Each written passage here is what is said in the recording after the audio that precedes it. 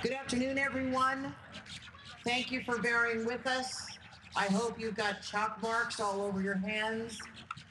My name is Pat Kerrigan. I'm with KSRO Radio in Santa Rosa. Thank you. Everybody went to work a year ago tonight, and I think that is by and large why we are all here to talk about it tonight. As you can see, it's going to be a low-key celebration, commemoration, really, of a year ago tonight and the firestorm that swept through us. For some, the anniversary is tonight. For some, it is tomorrow, depending on where you live. But we all agree that any opportunity for us to get together with our community, especially on a night and a date as important as this one, is a good idea. I'm happy to be joined on stage with Chris Smith from the Press Democrat. And Chris, we've got a little bit of work to do. It's going to be a short ceremony, and we want to pay homage to those we lost and to those lucky enough to be still standing here this evening. I would like to first welcome the Santa Rosa Firefighters Honor Guard. Please welcome them. And they are going to be presenting the flag on stage here, and let's start there.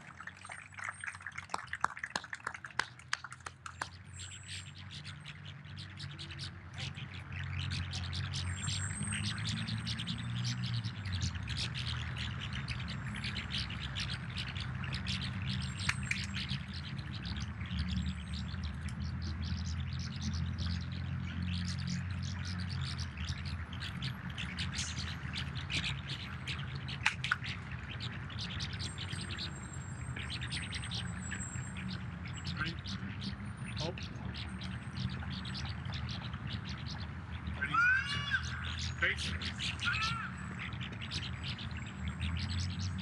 Ready, both. Colors.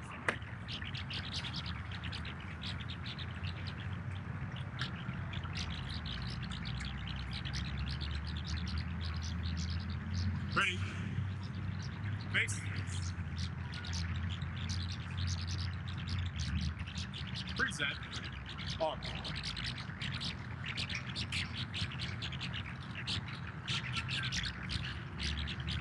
Order.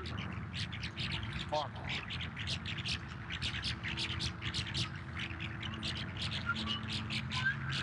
Ready. Face.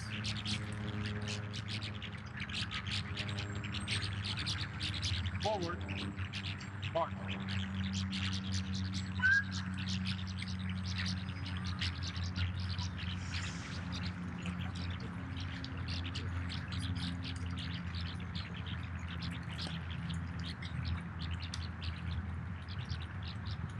Thank you to the Santa Rosa Firefighters Honor Guard. Very much so. You know, on October 7th of last year, many of us had a fondness for our first responders, and now they are ingrained into our cellular beings. And we thank them. And tonight we also honor those among us who became first responders on that fearsome night and are responsible for so many lives saved. And I hope we don't forget about that, because our personal best natures kicked in, and as a result of that, so many uncountable lives were saved. You see up behind me some of the leadership of the city of Santa Rosa, the county of Sonoma, our state legislature, and our national leaders as well. It's going to be kind of interesting to have them here because nobody's going to say a word. They are all here in support of their communities, the communities they represent, but they are not among the speakers tonight. So thank you very kindly for all the work that you've done over the course of the last year, and I know you're not finished yet. Please let me welcome our first speaker tonight. I was very proud to meet her earlier today. Her name is Isabella Lopez. She is the founder of the Raices Collective. And this is an organization, it's a community organization And their mission is to elevate community resiliency and challenge oppression by creating safe spaces for authentic artistic expression, some of which you saw tonight.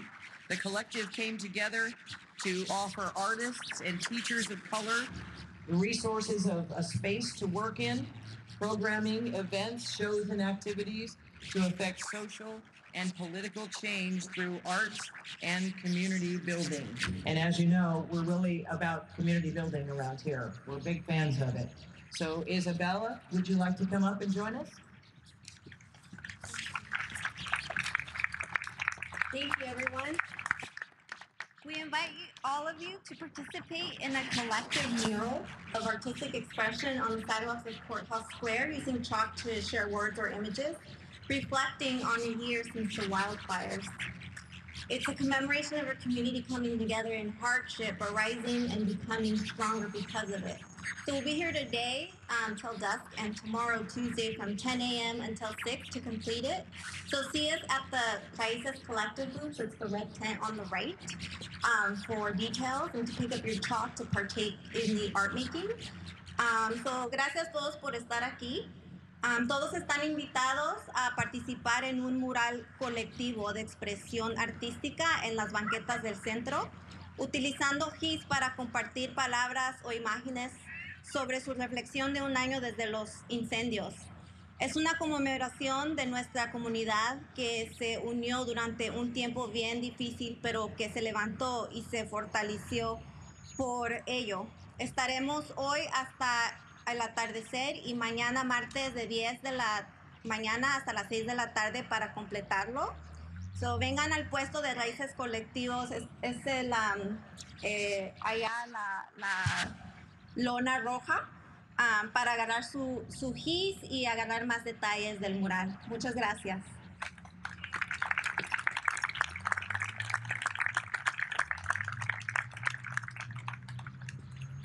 Hello, everybody.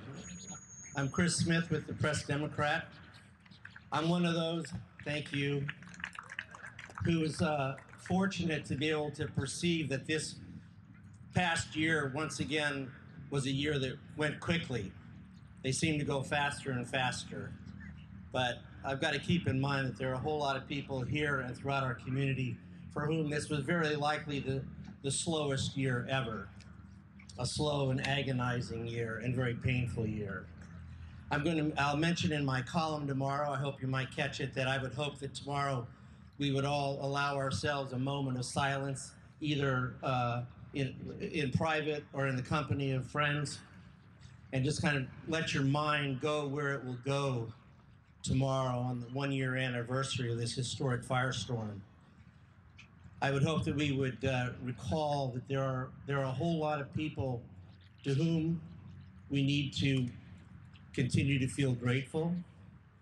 There are a lot of people we have to assure that are never forgotten. So I hope that tomorrow you might treat yourself to a moment of silence. It's my honor to present our speakers tonight, Mark Ghilarducci. Mark S. Ghilarducci serves as the director of the California Governor's Office of Emergency Services. He was appointed by Governor Jerry Brown on July 1, 2013. Mr. Ghilarducci previously served as Secretary of the California Emergency Management Agency. He was appointed to that post by the governor February 2012. He is a member of the cabinet. He serves as the governor's Homeland Security Advisor and oversees statewide public safety, emergency management, emergency communications, counterterrorism efforts, and the state threat assessment system. We're very pleased to have with us this evening Mark Ghilarducci.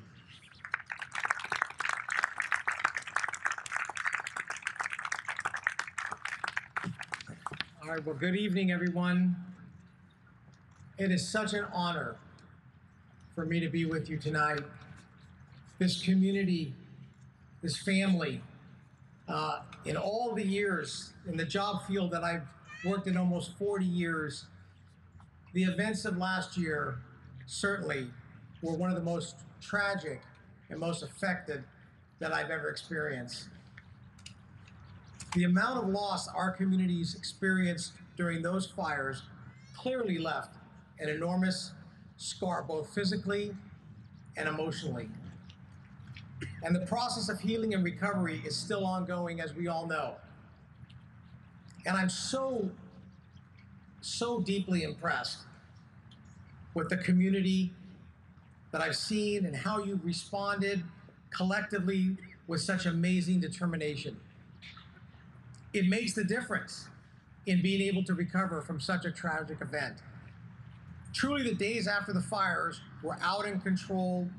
The communities of the North Bay were already looking and saying to us at the state, okay, now what do we have to do to get this going? Let's get this cleaned up. Let's move forward.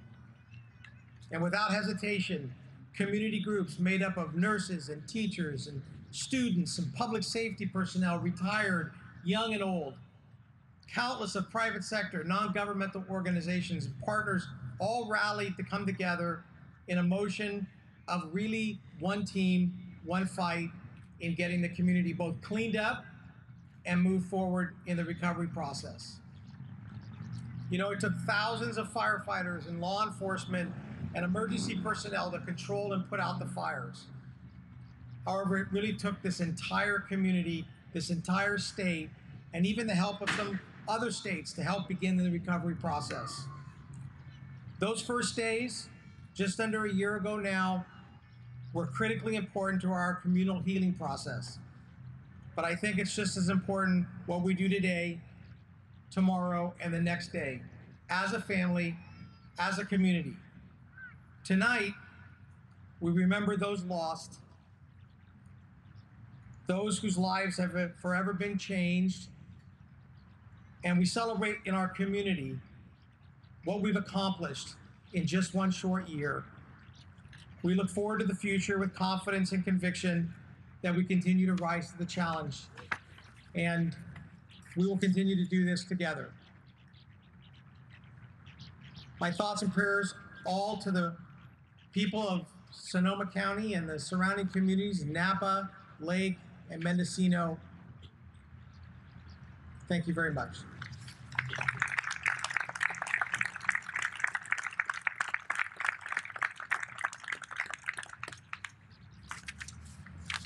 We learned a lot about poetry a year ago, and for the next days after that, we learned a lot about poetry, about this amazing, undirected focus that we all shared, a common goal and a common purpose. And it really was like some kind of bizarre poetry. But what the end result was that we all ended up working together, which leads us to this commemoration today.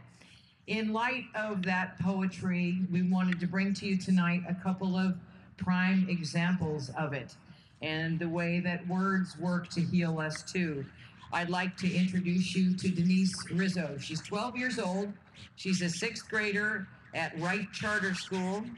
She is a proud Raices Collectives program participant in the program called Write the Power, W-R-I-T-E, the Power.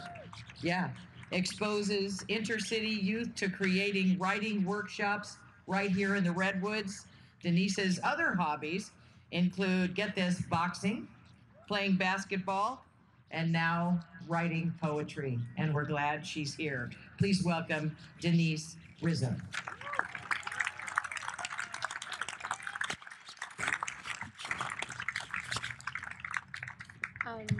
Actually, Denise Rizzo couldn't be here today. Well, you look like a fine representative for Denise. What's your name? Isabella Meriwether. All right, Isabella, take it away, babe. This is a poem that I wrote called My Memory of the Fires. The fires were around and they made me cower, but now that they're gone, I'm gaining back my power. Power, P-O-W-E-R. Fighting the fires left a big battle scar. Scar, S-C-A-R. Now I just wonder how many survivors there are. are a word that I cannot describe because when I think about the fires, I always get a bad vibe. Vibe, something that you feel, because sometimes people can't keep it real. Real, another word for reality. People say the fire's not a big deal, but do you have my mentality?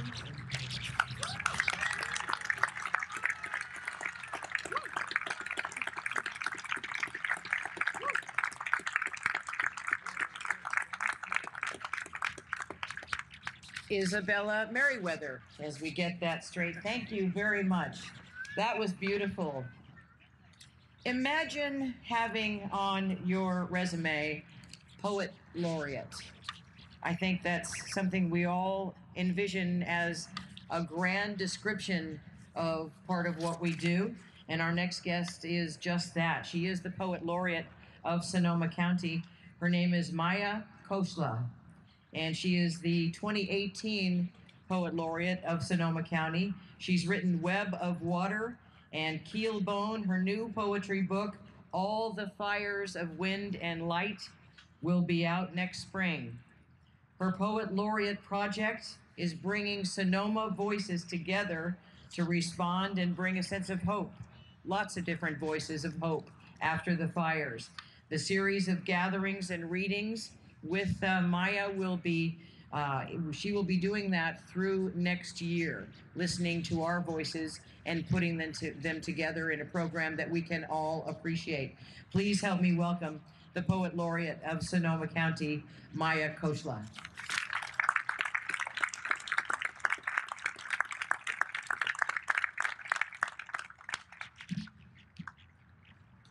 Thank you very much for including the strength of words in this program. And I read 3 works. They're short, and they're all inspired by those who have lost and thrived after the fires, gained strength after the fires. And I've been talking to people, and the first gathering will be October 14th, and the second, January 10th. There's going to be a series of gatherings next year, and everyone is invited, especially if you feel like words can give you strength. Diablo Wings. Notes from the Sonoma Complex Fires, October 2017. We woke to shrill voices and smoke, winds letting go, messages flying far. A pine and cedar incense of imminence wrapping the stars. Santa Ana, Diablo, Fawn, pages flapping, nothing to hold the books, the photos, the shared cups of tea to the moment. Rooms loosened from meaning, walls turning into paper in the hands of chance. Anything, anything, grabbed without thought. The mind a leaf spinning, the prayers caught in our throats for months. The prayers caught in our throats for months. One for shelter, one for first responders knocking on doors, one for the lost, one for fighters who drove past flames, one for the hills rimmed with a rolling brightness, for history to make us wise about lands that have always returned after fire. For time, for time, for the surprises tiptoeing in, unannounced, just weeks after the flames. One for rain and the rise of sun cups, biscuit roots, toad flax, and whispering bells. One for the plentiful, flaring open, petal upon ash, songbirds upon branches of charcoal, black bear upon berries of abundance, the fresh juices trickling down the corners of her mouth. The second poem is also inspired by many of the people I've been interviewing who have lost so much and gained so much strength since the fires. rejuvenation. Once we have looked away, once we have mourned and banished all smoldering thoughts about the tribe of blackened trees replacing the known world, for now and another season, and the last long fingers of smoke have been ushered out by wind, a ticking begins. No one has seen them arriving in such numbers, but the birds are neither lost nor passing through. They are simply linked tight to the newborn sense of ash and rain, to the promise of white fruits, the riches concealed by bark. So were the ways of ancestors who began their journeys as specks in the distance 50,000 years ago, riding the miles of smoky gold. One new arrival looks bright with hope. He preens his dusk and opal plumage. Others tap as if knocking on doors. The answers have been provided by the ages. Long as genetic fibers coil in every cell, the living are awake. We, the living, are awake to the growth and perfusion soon to follow. We will grow. They will grow, with the diligence of all known colors unfurling, from the soil's chocolatey darkness, from the trees regreening come spring, from the blackness. I have one last short poem, Blue Oak, based on Pepperwood Preserve, and scenes from Pepperwood, which was right in the heart of the Tubbs fire, and most of Pepperwood burned, and so many people there are building from the knowledge that things are coming back on their own and with help. A meadow ends where all the perpendiculars of a leafy brown river throw themselves up towards blue. The fruits are olive and ochre. Here it is, the world being utterly lovely despite all the anguish, despite endless battles. Meanwhile, you have slipped away to yours. My phone is still again. I could call back. I could share the looping and fluttering of flycatchers, grasses fresh with fog drip and shade. I could hold my phone up among the workings of bark and phloem, so you can hear that rushing, the liquid flow scooping minutes from the heart's rocky sloping terrain and moving on as only a river can. Or I could stand still and listen and listen. Thank you.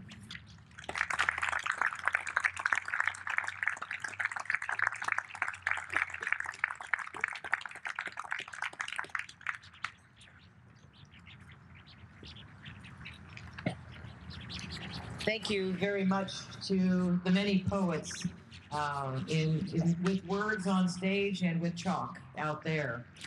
To the Bay Area media who are back with us on this anniversary, we want to say thank you for remembering us. And we hope that you will continue to check in on us, because Sonoma County plans to be a prime example of what to do after a disaster strikes.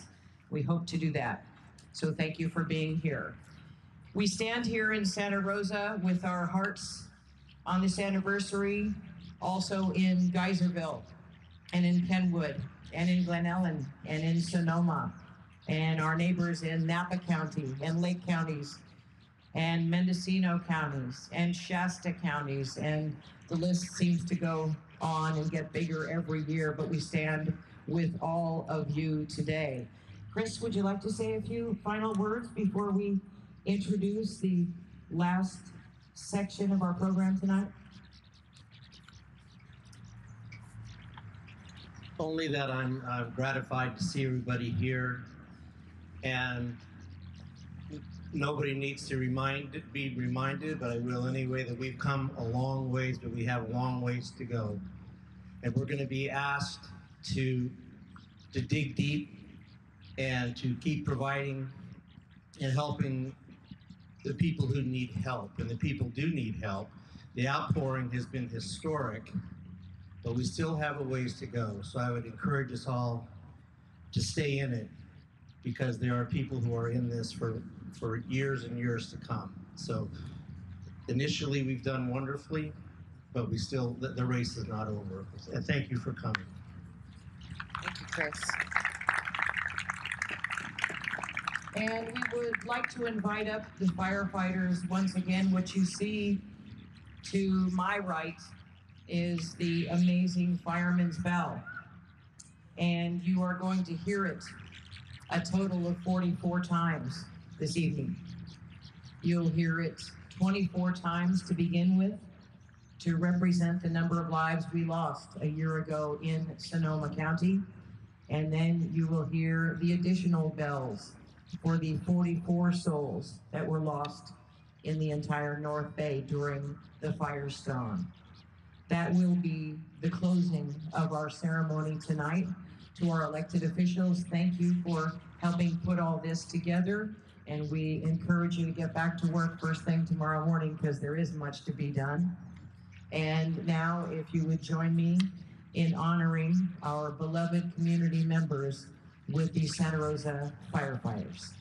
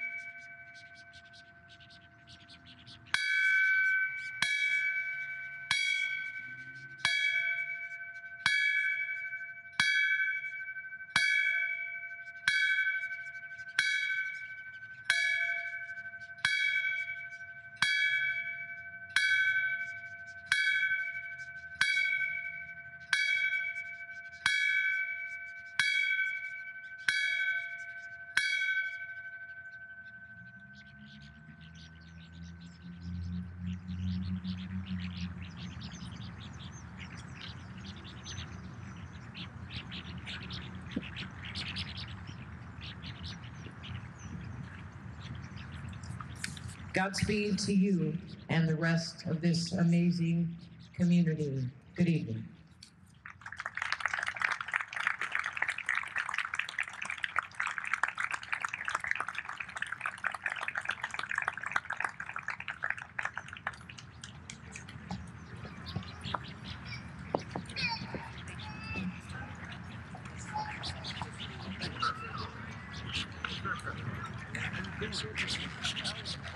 Thank you.